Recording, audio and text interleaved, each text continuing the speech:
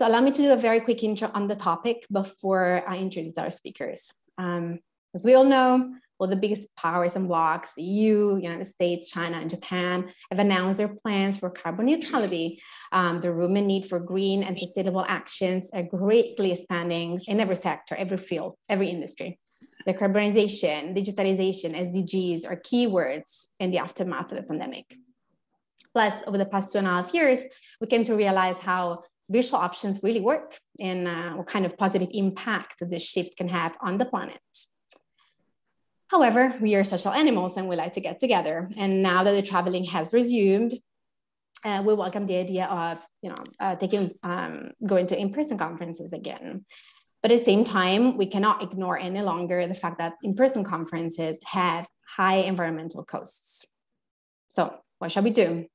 Stop traveling, turn a blind eye, or perhaps find a way to make attending conferences more sustainable?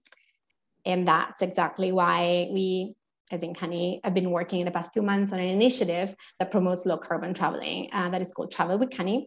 And my colleague Daniel Ponce-Taylor will talk about it later, explaining why, which is to focus on the traveling piece versus other factors and what the project entails and how it works. Yep, so good. Okay.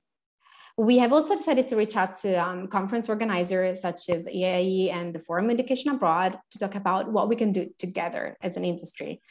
And we'll certainly reach out to more conference organizers in the upcoming months.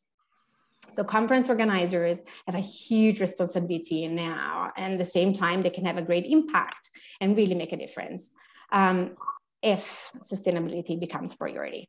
So we really want them to become our greatest allies.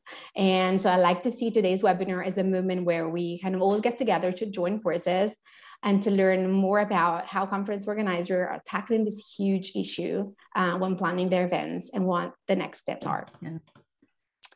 So let me introduce our very well-respected guests.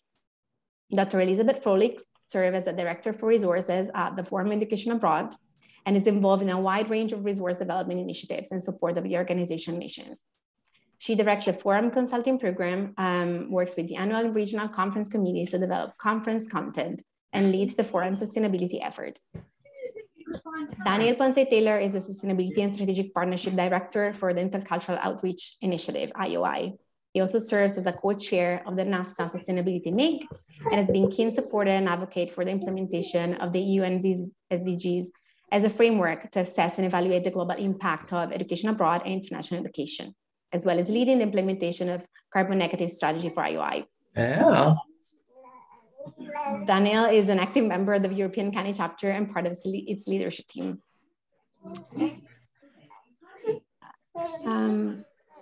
I think somebody has his mic on, which is lovely to hear a nice kid's voice. And then we have Dr. Stephen Robinson is an environmental geoscientist with a PhD from McGill University in Montreal and has spent considerable time evaluating the methodology of carbon footprint calculators. He's the director and professor with Champlain College Dublin. He's the co-founder and chair of the European Association of Study Abroad, EUASA, and co-founder of the Association of Study Abroad Providers in Ireland.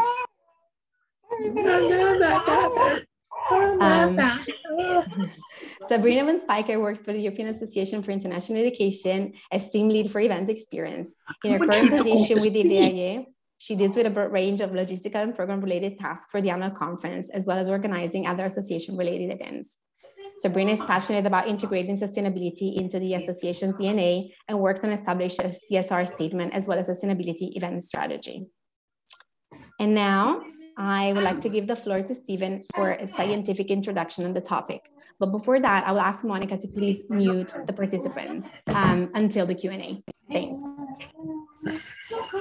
Thank you, Margarita. Pleasure to be here. And I'll just give everyone a minute there to mute their microphones before I get started. Okay, sounds much better.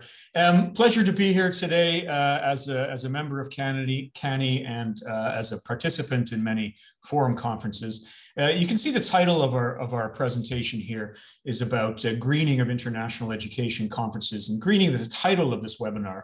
That could consist of many things, but my focus is on climate change and the avoidance of carbon emissions, primarily through conference attendee travel. The key to climate action is the avoidance of emissions, and it's only when we've avoided all possible excess emissions that we can gain some satisfaction with offsetting those emissions we cannot avoid. For me as a geoscientist and international educator with an academic background in carbon cycling, it's all about the travel.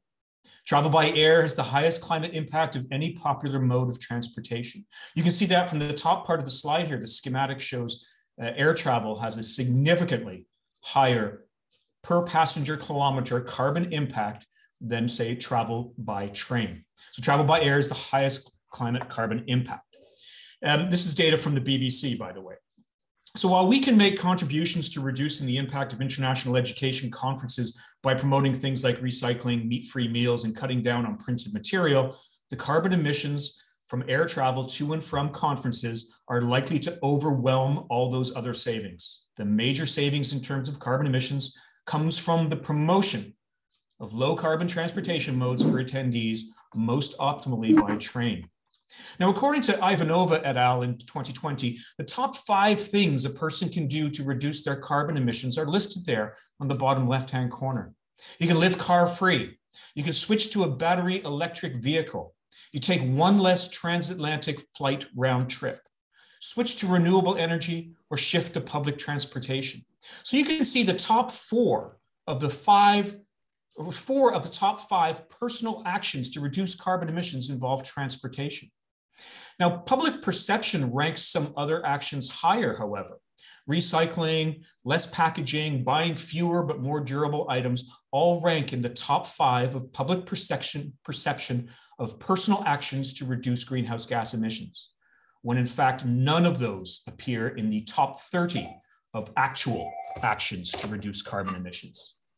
Again, for an event such as a conference, my feeling is that for the vast majority of conferences drawing delegates from a broad area, the majority of climate damage will be done. Sorry, my phone's going off there. The majority of climate damage will be done by delegate transportation. This is where we as delegates and the organizers can come together to reduce emissions before we start thinking about offsetting those unavoidable emissions. Can we get the next slide, please? I'm now going to show some data here from the US and from Europe, comparing the carbon emission estimates from air and train travel, round trip between selected sample city pairs. You'll notice that Europe, the 3 on the left, carbon emissions savings are highly significant. Flight carbon emissions are in blue and train carbon emissions are in red. Much of Europe's rail network is electrified, and much of that electricity is generated by low carbon or renewable resources. In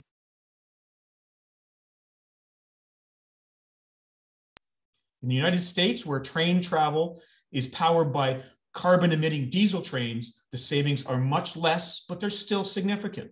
So traveling by train has significant carbon savings, especially in the European context.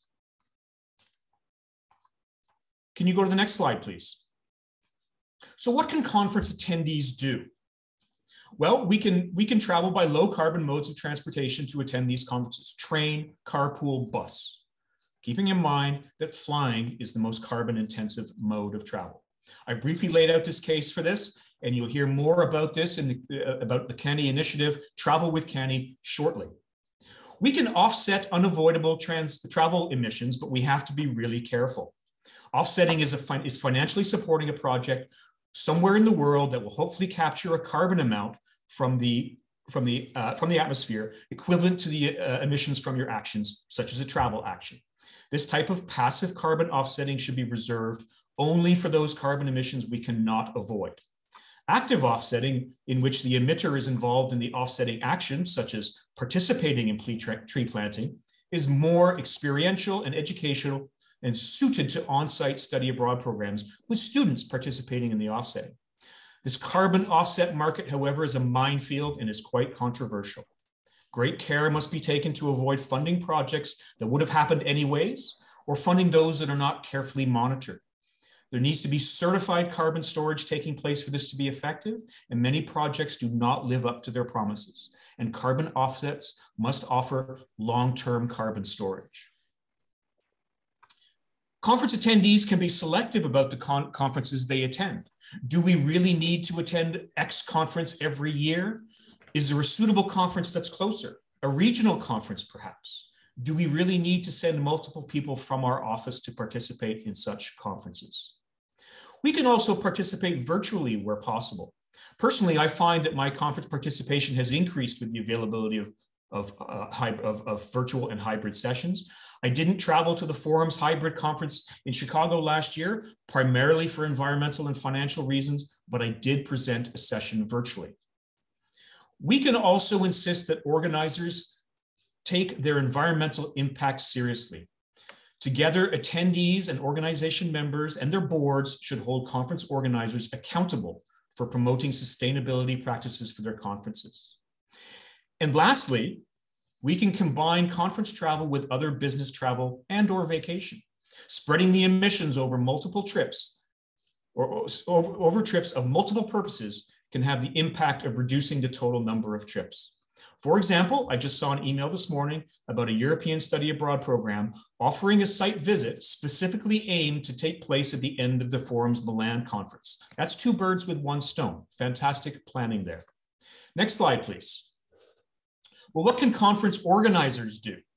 Well, conference organizers can incentivize and promote low carbon travel to conferences. They can offer discounted registration for those who attend through low carbon travel.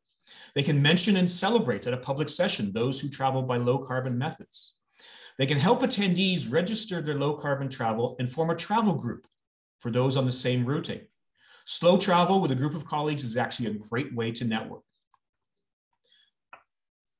Conference organizers can also select centralized locations where access by low carbon travel is optimized for delegates. You can review the home location of traditional delegates to your conference. For example, for a US conference, if most attendees are from North America and Europe, then an East Coast location makes the most sense compared to a West Coast one. For European conferences, selecting a central location with good transportation links such as Paris or Munich would make much better locations than where most delegates would have to fly, such as Dublin or Helsinki. A great example of this is from a paper that I read from Milan Klauer at Oxford, who estimated that the 28,000 delegates to the American Geophysical Union conference in San Francisco in 2019 traveled a total of 285 million kilometers and emitted the equivalent of 80,000 tons of carbon dioxide in their travels to and from the conference. He estimated that moving the conference to Chicago would have cut travel emissions by 12%, and holding the conference every other year and encouraging the 36% of those who would have traveled the furthest to participate, encouraging them to participate virtually instead, would reduce the travel footprint by 90%. Conference organizers can also offer virtual conferences and hybrid options. One study of 4 large conferences in the pharmaceutical sector showed that attendee travel accounted for 91 to 96% of the conference carbon footprint.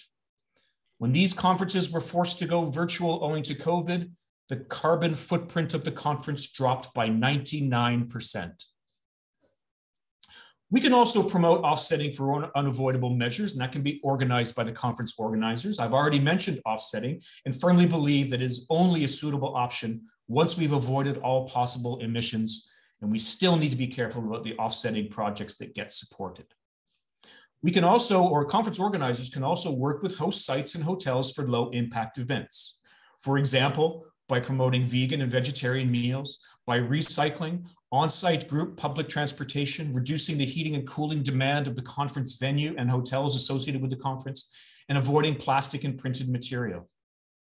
While all of these initiatives do have a positive environmental and carbon impact, they in all likelihood are fairly minor compared to the travel component for most conferences.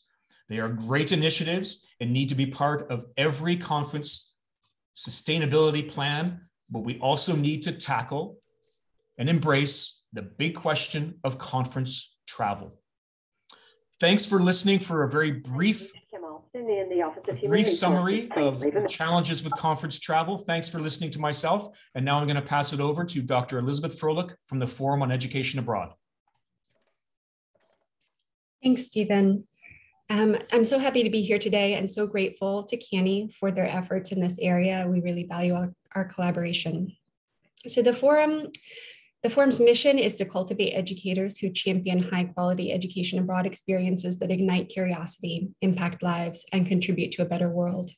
So in thinking about why sustainability matters to the forum, to me, it's clear that last part of our mission, contributing to a better world, there's the connection for us.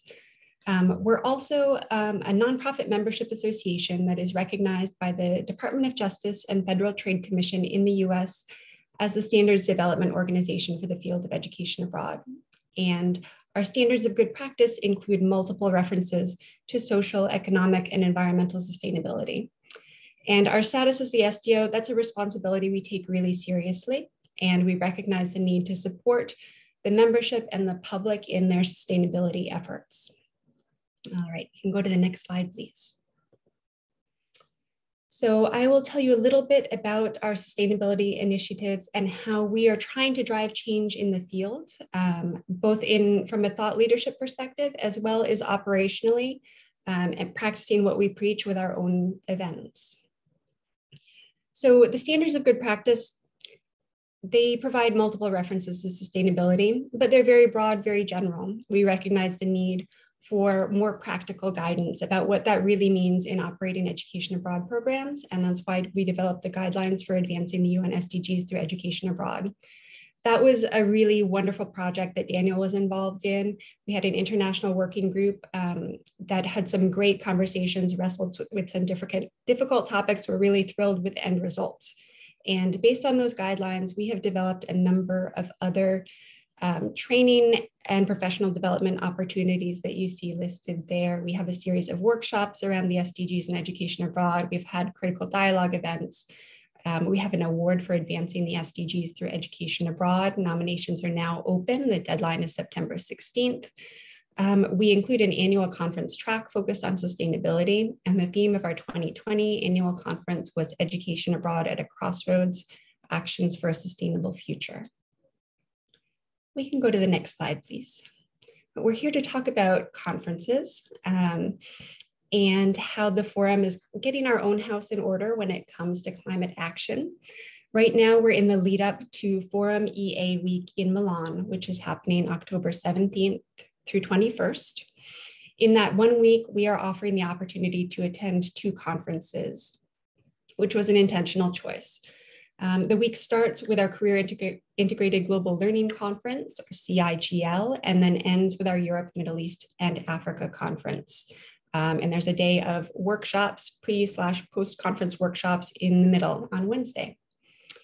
So a little history, our European conference, which is now our EMEA conference, was established to be easily accessible to resident directors, on-site staff, and host institutions on the ground. It was an opportunity to bring the forum to them. And again, like lessen travel. And people based in Europe do represent the majority of our audience. And the CIGL, Career Integrated Global Learning Conference, is new this year, but in thinking about the most logical, practical, and efficient way to schedule that, the choice was clear to us to do it in Milan the same week as the EMEA conference, and save attendees a second trip. We can go to the next slide. But I will tell you a little bit more about our conference sustainability issues more generally, the things we're doing. This is all a work in progress, and it's really hard, especially doing this without increasing costs to attendees is really hard. So I just want to acknowledge that. I also want to give a shout out to my colleague, Genesis Hardinico, our events manager, who is doing the work of coordinating with hotels and venues and influencing them to move the needle in that way. So we're looking forward to our conference next spring in Seattle. Our venues are selected years in advance. So we have a number of efforts in place, mostly related to location and venue selection, that might not be evident to the general public for a few years down the road. But we do really think hard about those locations and consider areas where there is a concentration of higher education institutions, ease of access, in particular by train, but also by a major airport to minimize connections for those who do need to fly. You might notice, for example, we return to Boston every few years, and that's really because of the concentration of attendees that are in that region. It is easily accessible by train, has a somewhat efficient public transportation system. We'll be back there in 2024. And we're in the process of venue selection for a few more years now. And we are looking at cities that are along train lines and have good public transportation systems. And we are also really excited to collaborate with CANI on encouraging attendees to lessen their impact through travel. And I'm not going to say more about travel with CANI now, because that we'll hear about that later on, but we're just so excited about that initiative. We do, on our conference registration form, provide attendees the opportunity to offset their emissions by checking a single box. We tried to make it as simple as possible. And we are going to be encouraging public and group transportation for attendees, working with our hosts. We see every opportunity, every interaction with our hotels and vendors as an opportunity to influence them and make requests. When it comes to things like meals or room temperatures, heating and cooling, eliminating disposables, or ensuring that disposables are fully compostable, placing recycling receptacles, things like this, which make small impacts. We've also gotten really creative with signage and have eliminated foam core and floor clings, and are doing what we can with more sustainable solutions that still get people where they need to go. We are working with our sponsors and exhibitors to discourage swag and print materials that aren't really necessary. And that's something that we're also really looking hard at ourselves. If you went to our last annual conference, you might have noticed that there was a lot less swag and things placed in your hands than there has been in the past. And we're looking at our sponsorship items and operations for future years.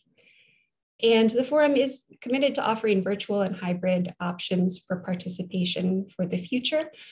For Forum EA Week, in the lead up to that week, we will be offering a series of 3 virtual open forum events for attendees who are not able to travel or who choose not to, and those will be accessible to all conference attendees. So if you're going to the in-person event, you will have access to the virtual as well. And for our next annual conference in Seattle, we will be on site March 22nd to 24th, 2023, but the week before, we will be offering 2 days of virtual content. Next slide, please. So I am really thrilled to announce that the forum signed the CANI Accord on July 6th. We are not listed on the website yet, but we will be soon. And so I just wanted to highlight several of our commitments that are related to conferences. So working with airlines and hotel chains to influence them. We will begin with our 2023 annual conference collecting information about emissions from in-person attendees, where they're coming from. And so we'll have a better idea of the footprint of our conference in that way. We will be offering virtual participation options, as I mentioned, and then of course, those catering options. And climate action will be a theme at conferences and events moving forward. We're committed to a track, at least for each conference. I think that is all that I wanted to say. Thanks again for having me here, and I will pass it off to Sabrina. Yeah, thank you very much. Yeah, so my name is Sabrina, and I'm representing the European Association for International Education. We are also a member-led non-profit organization committed to internationalizing the higher education sector. We're based in Amsterdam, the Netherlands, and are serving Europe and the global community. Next slide, please. Just to give you a brief overview of the size of our conference and the offenders that we are.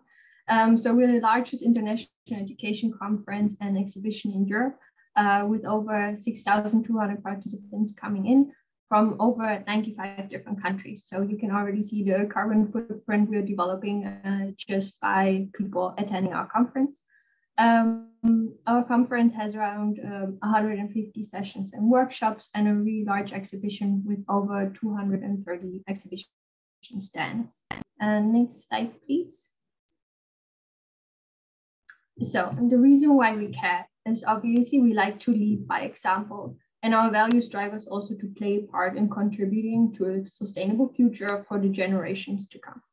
Knowing that as a large conference, we come with a large CO2 footprint, we want to make sure that we know the impact of our choices and decisions and also try to communicate those to our attendees. Maybe next slide.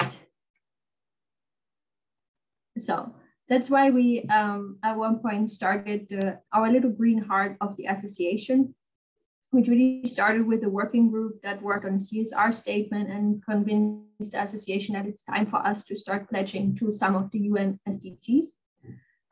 So when we all started, I think what we were missing was really a strategy how to really get into a greener event. So our actions at the beginning were a bit scattered all over the place, but it's still some of the relationships we still enjoy up to this day. So we actually partnered with Township, which is producing our conference bags, and a really great initiative from South America supporting the townships there. And we switched to biodegradable coffee cups. And while we did all these things of, renewing our bags, starting also offsetting some of the carbon we are producing, updating our registration systems, making our lanyards out of recycled plastic, we noticed that what we're really missing is also telling people about it. In our evaluations year after year, we got comments that we're using a lot of plastics, even though if you sometimes turn the cup to the bottom, it says that it's actually biodegradable equipment, which means it landed into the wrong trash can. So we really started with the storytelling behind what we're doing, making people aware of what they're using in this moment. If you wouldn't mind going to the next slide, please. So I feel 2019 was really the kickoff year for us, when we actually started partnering with our venue and really looking at all the actions that we're doing and what impact they have, and also starting to really tune into the actions the location is currently taking in order to highlight them and really make the participants aware what we can do to together be more sustainable. So together with our venue in Helsinki, we started also working on our ISO certification, and moving forward now implement the same standards to the venues which are to come in the future. Would you mind going to the next slide? So what we actually managed in 2019 was for once to get a pilot case together, which now helps us negotiate with future venues and also just gives us really a bit more of a strategy. We started implementing a vegetarian day into the conference, and now actually broadened that into that our conference is just serving fully vegetarian meals. We promoted the use of tap water, and that's one of the things we noticed that, some of the locations are stronger on some things than the other, while the tap water in the Nordics, especially also Finland, is really great to drink. This is for this year where we're in Barcelona, not really one of the things we can advise, as the tap water is not of a really nice quality there. Continuously, we started supporting charities, so that whenever we have leftover articles that we can donate them, that comes from really whole stand equipment like chairs, part of the buildings of the back walls of the stands, which go to theater companies, to really also just pens and notepads that then go to local schools or anybody we can basically also find to come and pick up those items. Then we also thought, why not leave the place that we're traveling to a bit cleaner and nicer? So we started organizing what we call a net walking event. Basically, we're partnering with local associations and starting to pick up trash while people can talk to each other to kind of try to bring the two sides together. Also, we saw an increase actually from the cities that they help us and to get free public transport tickets for our participants. When this wasn't possible, we actually started to have a small increase in our registration fees, which then actually led to that we can buy these public transport tickets. And obviously, we work with our sponsors and attendees also in reducing the printed materials. And I think in that sense, the last 2 years have really put us a huge step forward, showing that people are way more familiar with technology, apps, and all these kind of things, and really helping us to reduce the load on paper and printed materials. If you could go to the next slide, please. So yeah, here again, a couple of initiatives that we also have been done. What I said, one of the things was that we haven't been talking about the sustainable actions we took. So we started doing those as well. So in Helsinki, that was particularly focused on the tap water. We had also cooperated with a Dutch company called Dopper, which is producing little cute reusable bottles instead of having single-use plastic at hand. And the same goes for when we had materials that could easily be recycled to really provide the recycling bins, but also have a student or some volunteer allocated to help people really recycle in the right way. The same goes for furniture. We have invested actually in buying certain amounts of furniture that now travels with us instead of building and buying the same pieces over and over again and producing that form of waste. And I think one of the biggest things for us was to really start also measuring all the waste that we're producing. If it's water waste, electricity usage, but also everything that gets thrown out after the exhibition, to really know how much carbon are we producing, where are we really big offenders, and then now moving forward, really work in educating our participants also what they can do to reduce their impact and at the same time also our impact. So if you wouldn't mind going to the next slide. So our future plans for this year, our conference is taking place, as I said, in Barcelona from the 13th to 16th of September. We produced a sustainable exhibitor guide, which was sent to all our exhibitor, giving them tips and tricks on how to actually source more locally or get rid of their branded single-use printed materials and so on and so forth. We're working right now with the venue caterer and developing a sustainable catering guide. This is very important for us moving forward and also to share with the industry, with the events industry, because I think it is a very valuable piece for them to have as well.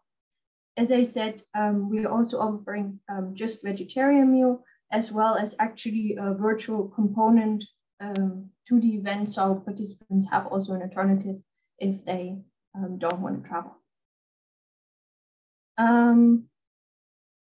Yeah, so then one of the also important things is that we're really trying to get into the DNA of the exhibitors, of our speakers and everybody to, if they need to produce something, to work also with local companies to avoid all the shipping we would have to do. And that is, I think, also a big learning curve for us to really source locally for all kinds of things. And I think that is sometimes really a challenge, especially when you look at budget constraints or venue constraints.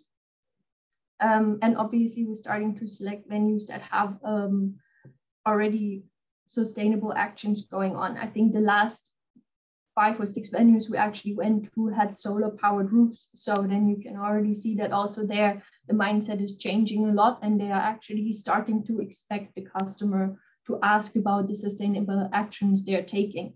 So I think one of the things to take away is also the more we ask, the more we're also getting a product offered, choosing the potentially cheaper options that is just leaving us where we currently are. A little fun thing we're actually doing for Barcelona this year is we're gonna produce something out of all the banner materials that were unavoidable and which would normally land in the trash, which will then, for the future, reuse the giveaway we have at the stand, because that's currently a little plastic tag. And so that's going to be replaced over the next couple of years. And also we're choosing right now to actually use recycled carpet, so that we are maybe not having everything in our beautiful EAE colors like we like it, but we're choosing different colors for the sense of that these can be used actually by the conference venues for the next conferences. And we hope, obviously, that with all of this, we can raise the awareness of our participants to really help us also achieve some of our goals and move forward in a more greener EAE future. I think that's it. Thank you.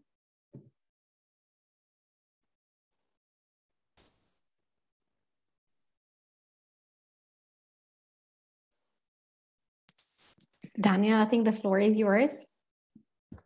Okay, sorry, I was on mute. I was on mute. I was just thanking Sabrina and Elizabeth for their perspective and all the efforts that they've been implementing over the last few years. And it's great to see all these initiatives. So my name is Daniel, and I'm not going to extend the presentation about CANI. Everyone's signed up to this webinar, so I assume everyone knows about CANI. But for those of you who are not familiar with CANI, CANI is the Climate Action Network for International Educators, and it's a volunteer-based organization that started. It was founded in late 2019 and kind of started operating or started doing events in 2020. There's a global board, and then there are regional chapters slowly kind of making the way across the world. So we part of the European chapter. There's Americas, there's Oceania, and hopefully there's others more regional chapters coming up at some point. As you got here, the CANI's vision is to reimagine international education sector that reaches net zero emissions by 2030, aligned with a lot of the international commitments by governments, obviously the SDGs and many others. And we just want to kind of share what's happening. We want to lead this change in how we operate, both on the ground, but also us as professionals. So if you move to the next one, please. So I'm not going to echo, or I'm not going to say much about the importance of traveling, or the importance of how much of it contributes to climate change or carbon emissions. I think Stephen's done a magnificent job in putting everything in context. But I think, with that statistic that shows that a lot of the top 5 were related to travel, other than, I don't think it was there, but not having kids, which obviously I'm a culprit of that one, but maybe that's number 1. But other than that one, I think when we were looking at, what can we do as CANI, what can we do to help those participating conferences kind of have a lower impact? First of all, we kind of asked the question, we are putting a lot of pressure in programs and participants, students, but what about us? Why are we not doing anything about it? We should be showcasing what can be done. We should be role models, and therefore we should be doing it on a daily basis. There was actually a couple articles that just came out of a survey they did. It was called the Corporate Travel Comeback: The Evolution of Ground Transportation and Other Trend in Business Travel Topics. Wasn't obviously within our industry, but it was interesting. It was kind of like 84% of the responses was saying that making sustainability was a priority in the design of their company's travel program, with 50% saying that it was very or extremely important. Out of those surveyed, 73% were tracking or considering setting up tracking ground transportation sustainability efforts. But having said that, even though it was a priority, they were not willing to incur significant additional costs in order to achieve more sustainable outcomes. Only 6% of those responding say that company currently allows employees to spend more on sustainable travel options and additional and an additional 26% are considering allowing employees to spend more. So people are saying it's important, and it'd be very interesting to hear if that was the same within our educational institutions and our companies. But then, we're not following through.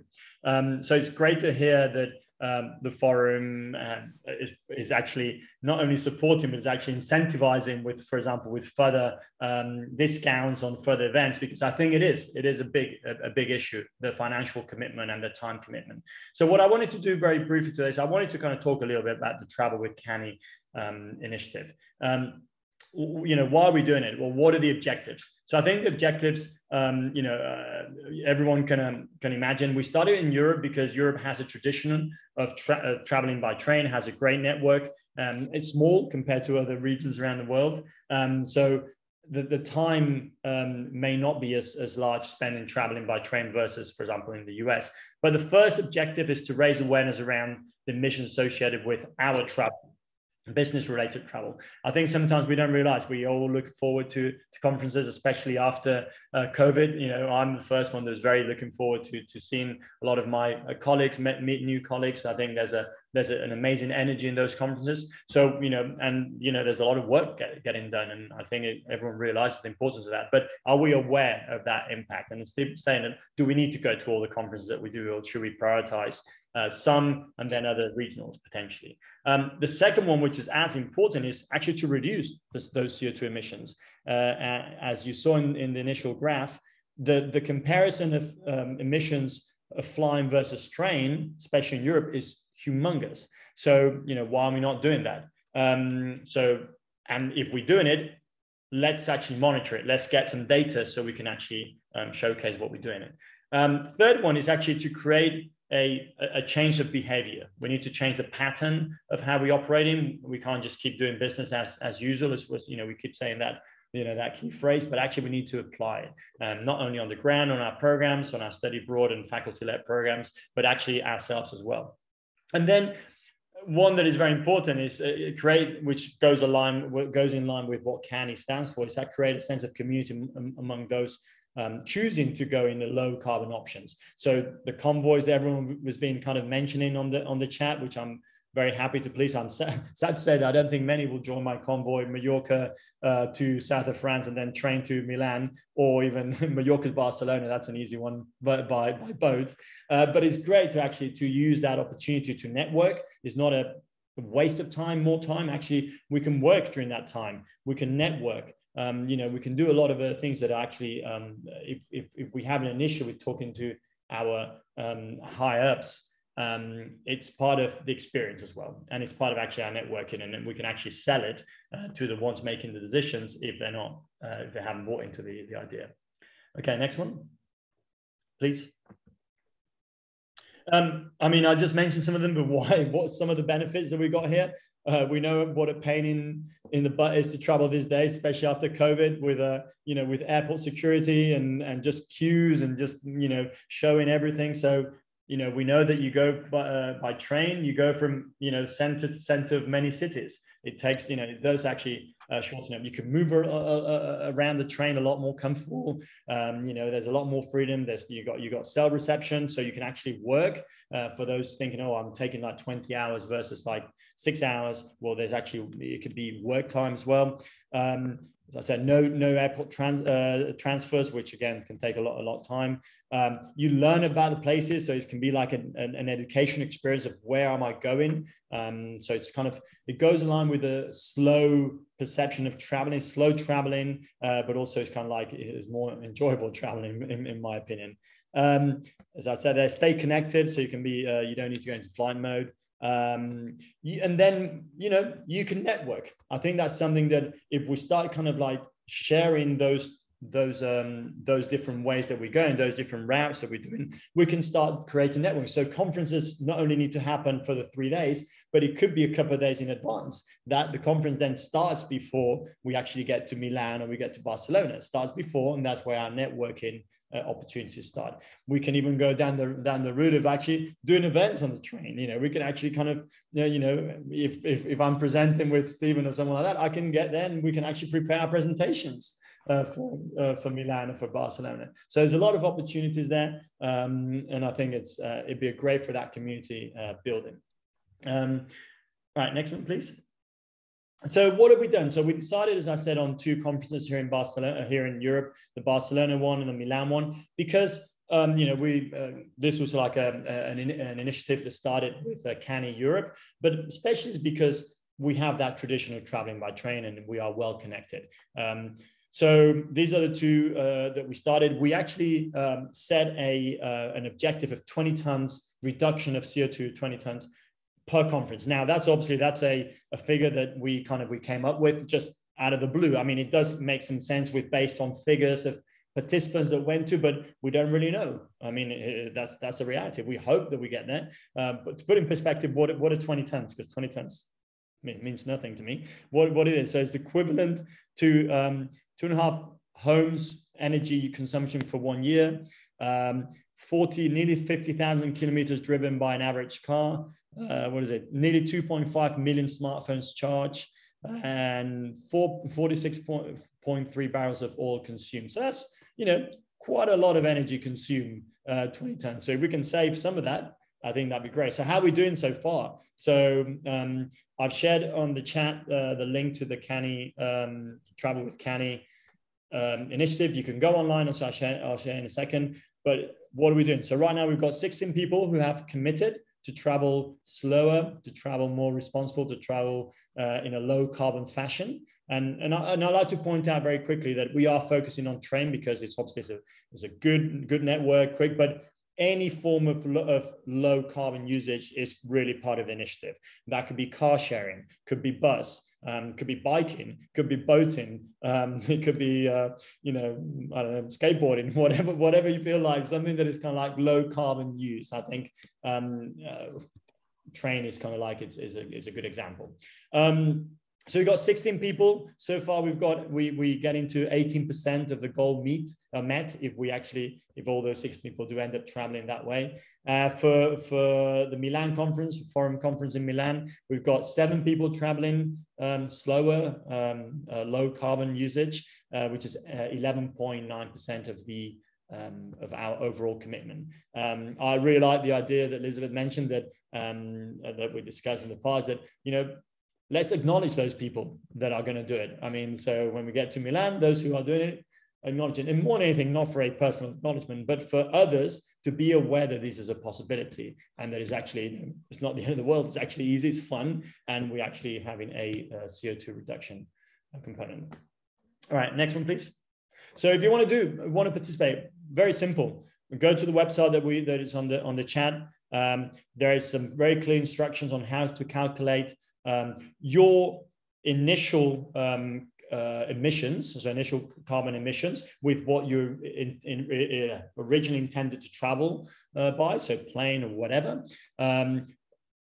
Point here, we chose one of the, there are many calculators, and I'm not a calculator expert. There are tons of calculators. We chose one, and the idea here was to do the comparison. It's not about which is the best calculator. It's just really to see the difference between your original plan and your slow travel plan. So first of all, you calculate your original one, then you decide on your new route with a low carbon emission transport, and then you recalculate with that second one. You do a simple subtraction, B minus A, you see how much you save. And with that, you click on it, and then you make your commitment. So over there, we'll put your starting destination, your end destination, your savings.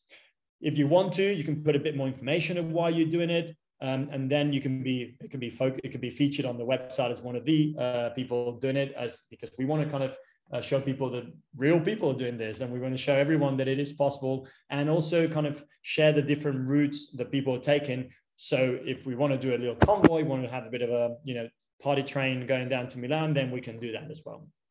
All right, next one, please. I think that's it. So very simple. Go to the website. It has the information. I really encourage you to at least kind of think about the possibilities. Think about if it's possible. Now, we're very aware that someone flying from the US, it may be actually. The only way is actually to fly. I mean, I'm not suggesting that someone takes a boat from the US to Europe, I mean, that'll be amazing as an experience, but I don't think I'm not sure how not sustainable, but how realistic that is. But consider it. Talk to some of your colleagues. If train is not an option, maybe car sharing or bus, other alternatives. And also kind of like we've got a page on, we've got a group on LinkedIn, where you can put the routes you're taking, and then maybe others can actually join. So as I said, we can start a conference a couple of days beforehand.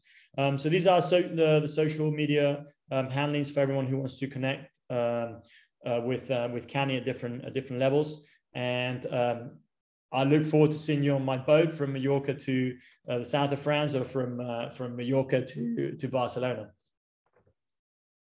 And I think with that, we would like now to open it to any Q&As you may have, any comments. This is an open project, so kind of we want to kind of improve it. We want to actually grow on it. So please feel free to share all your comments or your ideas or your questions. First of all, thanks everyone for your great presentation. I think it's been, at least for me, super interesting. And yeah, like if you have any questions, now is the right time.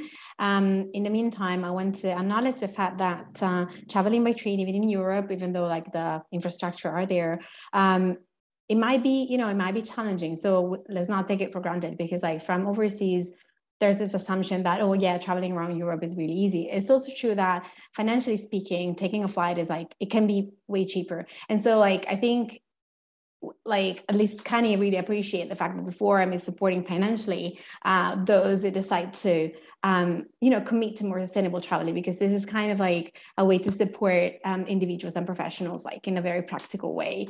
So I just want to mention this. And I don't know if anybody else has comments. I have a quick question, but before I just like to leave the stage to somebody else, if there are any questions. Yes. Yeah, I mean, so the comment on the train price here from Marielle, it is a fair comment, but I mean, and I don't think it is about getting into philosophical questions here, but the reality is that also we should maybe consider, is a Ryanair flight, I could go Palma to Milan for 39 euros return. Is that the real cost of that? I mean, well, it is a real cost of it. Of course, I'm paying for that, but does it really take into account, the real impact of that flight, of that trip? No, I'm totally with you on this one, and that's exactly what I said to my boss when he came up with the price thing. I said, well, we're doing Erasmus Goes Green, and I'm the one to implement that for our students. So if I can't go by train to Barcelona, I'm not going.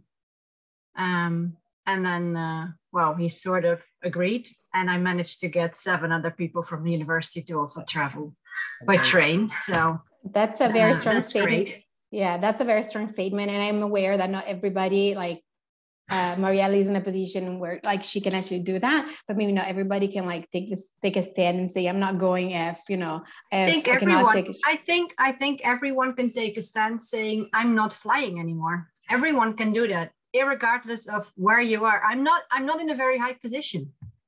No, that's fine. But I was about to say like that's a great thing. Maybe not everybody is in the same position to kind of like say it, but I want to say that this is the reason why even more we need policy about like traveling policy. Definitely. And even more like conference organizers are kind of the examples and like people we look at when we talk about policy or standards. And so it's important that if they take a stand, then individual institution and CEO or director or rectors can actually follow that instead of just sometimes it's easier if it's a bit top down versus just like bottom up, because it might be like really challenging for somebody.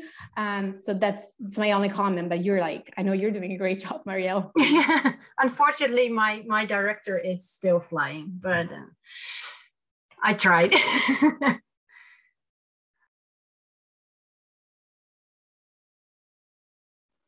So any other comments? Please feel free to unmute yourself or just, type your comments in the chat.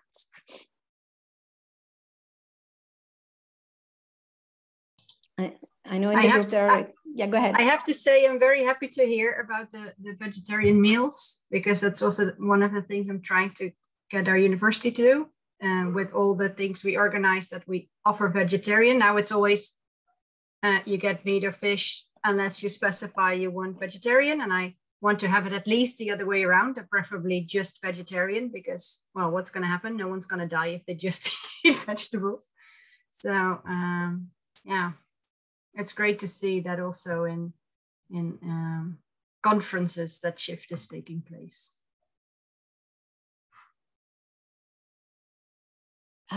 Yeah, and how about connection to politics? I mean, yes, we say yes to everything. I think if you guys, I mean, and Kirsten, you're really part of the group, so I think we need more hands on deck. And so, like, if you feel this topic is important to you and you want to kind of support this green initiatives or sustainable initiatives, and you have connections in, like, with politicians or like the European Commission or any other decision makers, well, you know, just let us know. We're super happy to, like, work together on that, right? Well, actually, yes, thank you. Actually, I would like to, I don't know, suggest somehow that we, particularly those who are Erasmus coordinators, that we try to influence our national agencies to also report this back to the EU programs, because, I mean, we already get that green mobility, what's it, a top up? And so why not actually also try to influence the other side? So, oh, and by the way, I think that, I mean, flying in Europe is definitely too cheap, because at least what we don't pay in Germany is any taxes on what's it, the flight oil kerosene. So I think that's actually shocking. Whilst the train companies do. I think it's a European pact after the First or Second World War that they don't pay that, and I'm all with you that that's arg.